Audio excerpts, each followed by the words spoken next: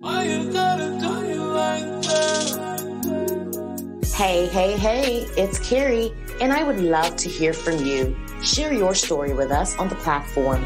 You're listening to Camouflaged Beauty, a podcast of shared experiences for military and veteran women.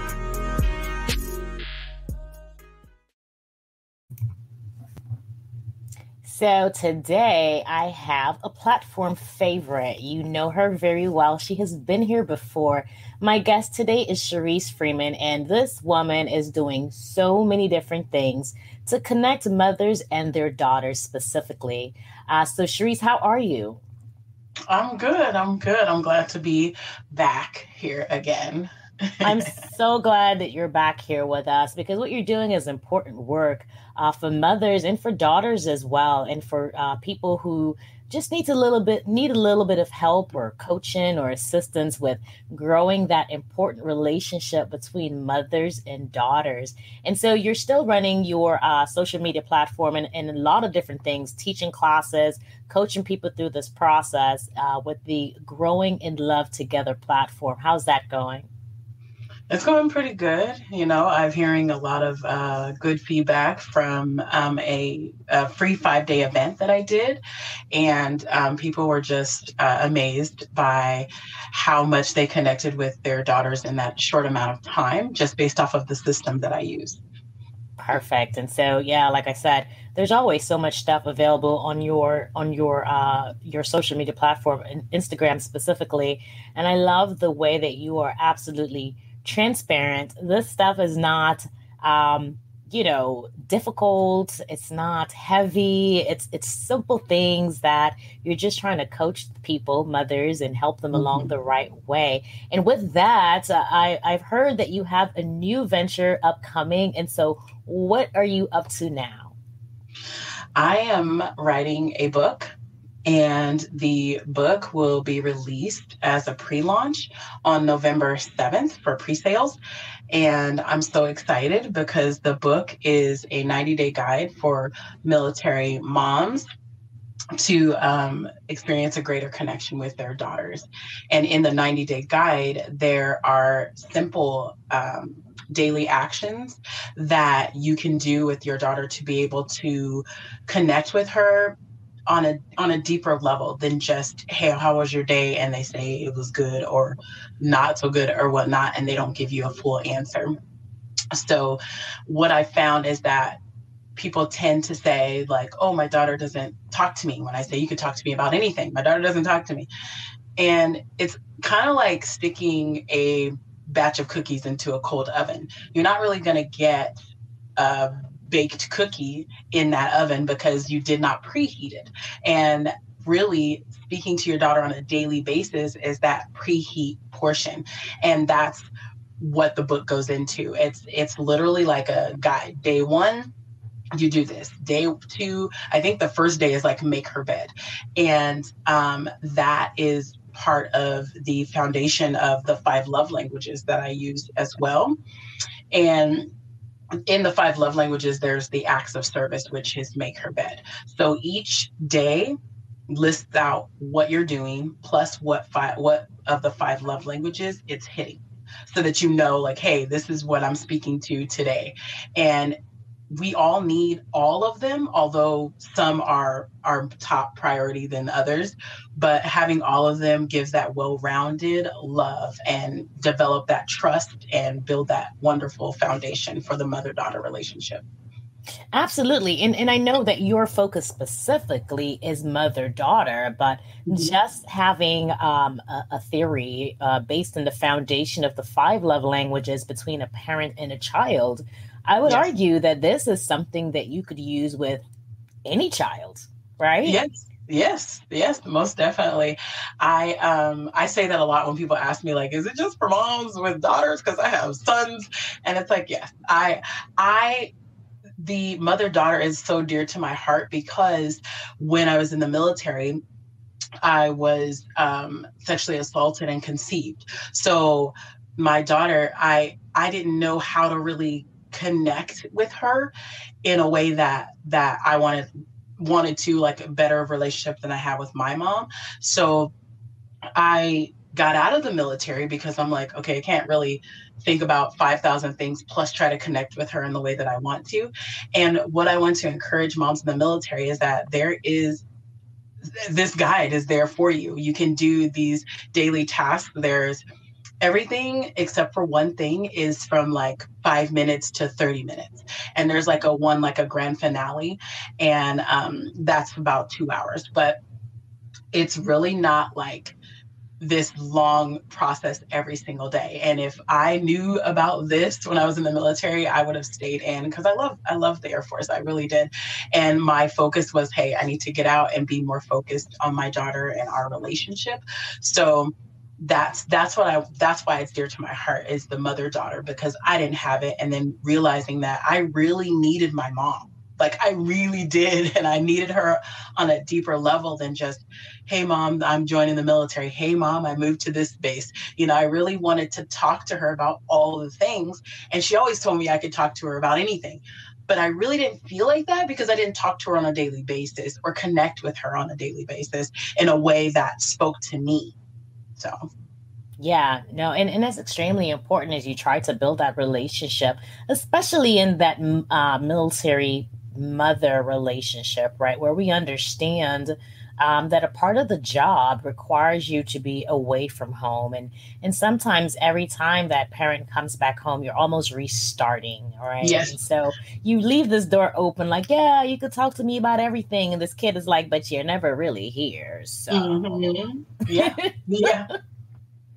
Yes. And for me, it was hard to turn that off and on. When I got back, I just didn't want to experience all that hurt again by leaving. So I was like, I don't know how to deal with, hey, I want to connect with you all over again just to leave in 6 months, So this will keep that connection going in a way that presents it with ease and nothing that's laborious or at all. Yeah, yeah.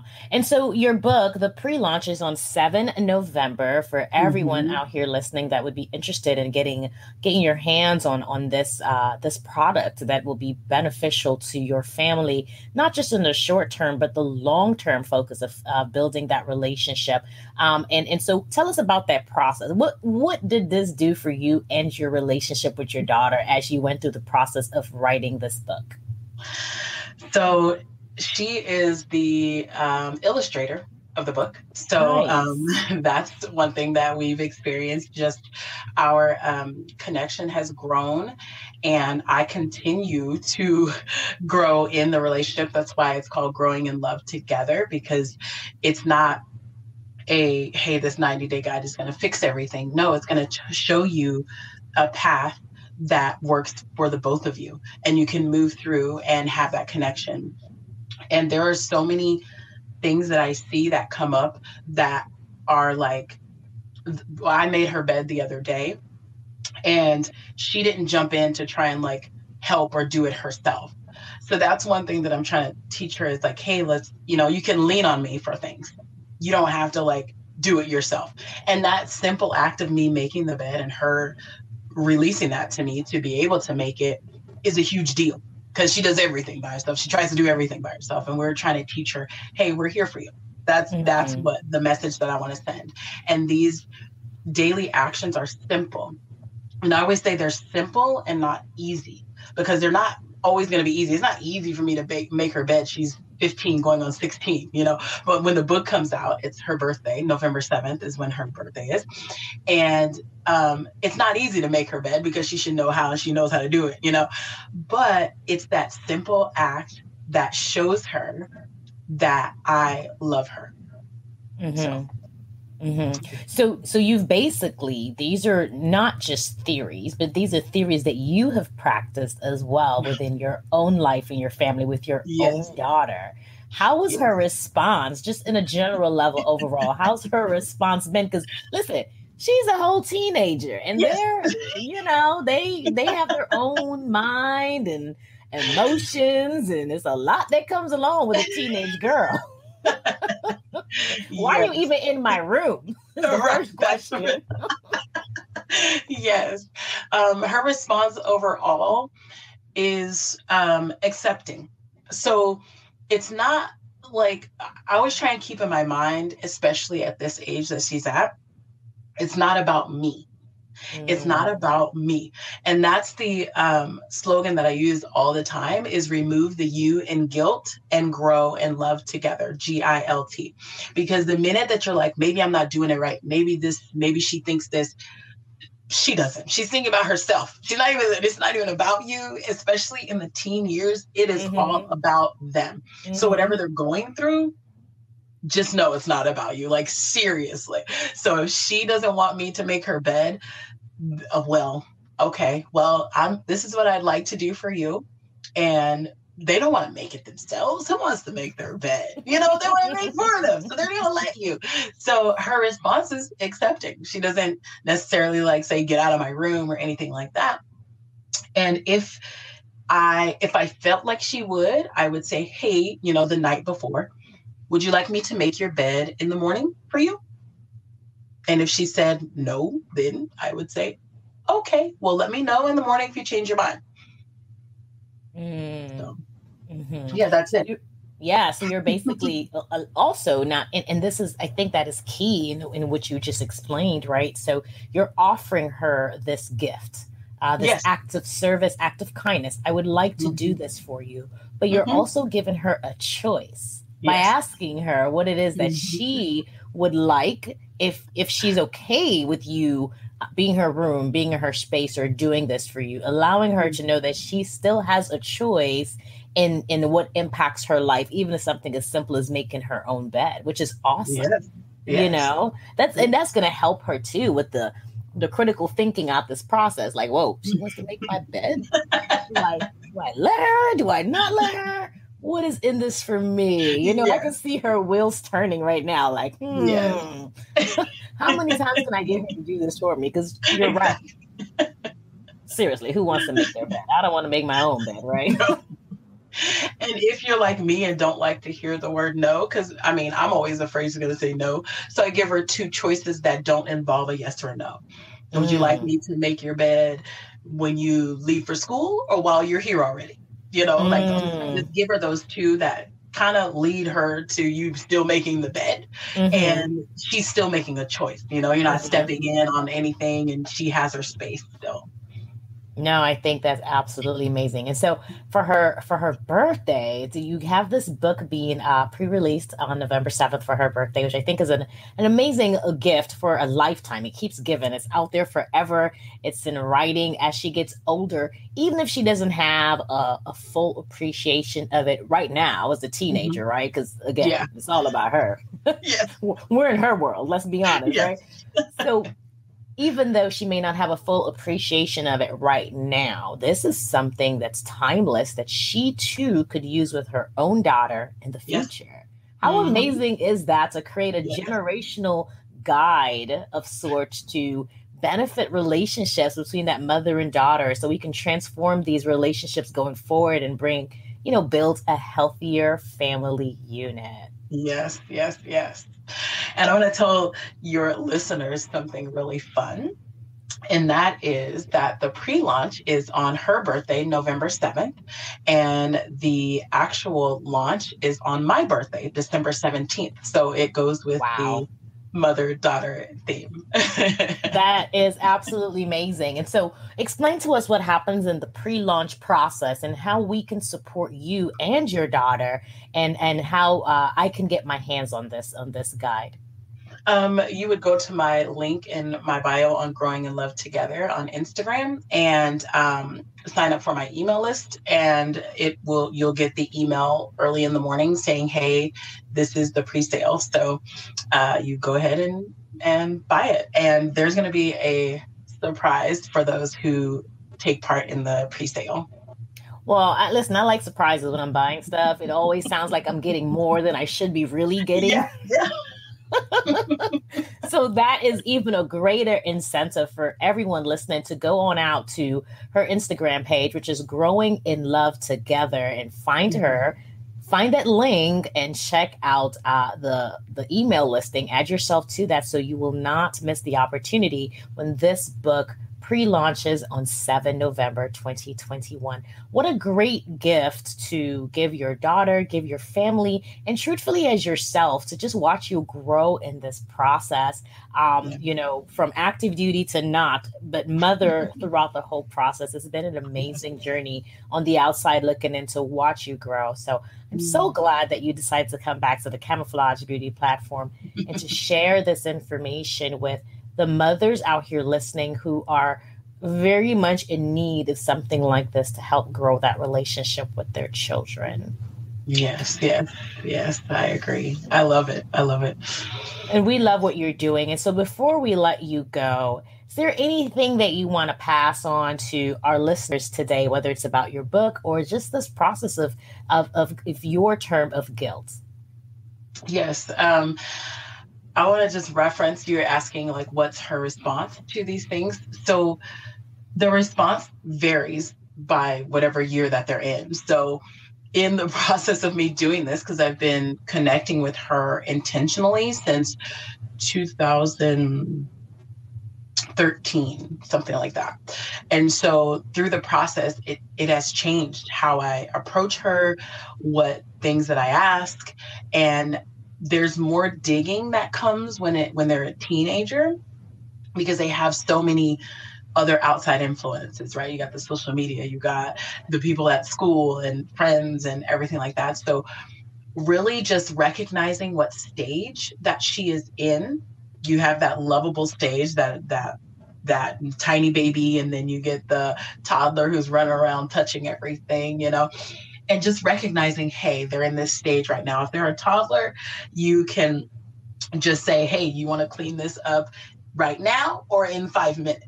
Like that's, there's no, you just let them, then they pick, and you set the timer, and really be impeccable with your word. If I were to say, hey, you want me to make your bed now or when you leave for school? And I don't make that bed and she comes home, that destroys the trust. So really be impeccable with your word. If you can't do something, that things happen, right? But just come back and apologize for that. Make a plan to move forward, because you're not always going to get it right.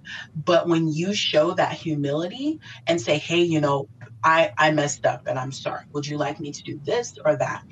And that teaches them a whole new lesson in accepting and being responsible for their own actions. When you don't apologize, it just makes it seem like everybody's supposed to just get over it, which then they have that sense of entitlement. Oh, it's just me. This is just how I am. No, own up to your mistake and we can move forward together. So this book is teaching, we're touching on the 5 love languages, choices, accountability, and love and communication on so many different levels between that mother and daughter relationship.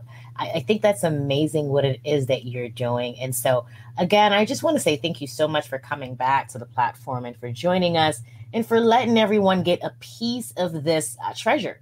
Right? A treasure that maybe I'll buy my mama one. Because listen, you're never too old. You're never too old. Seriously.